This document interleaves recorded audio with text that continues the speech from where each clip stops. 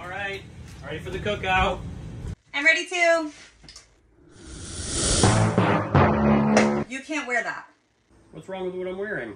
Because it's pineapples. You can't wear pineapples to a barbecue at an RV park. Oh, come on, you know pineapples don't really mean anything.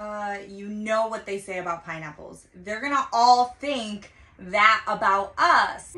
It's only the upside down ones that matter. Please just go put something else on. No, they're comfy and I like them. Whatever. Hey guys.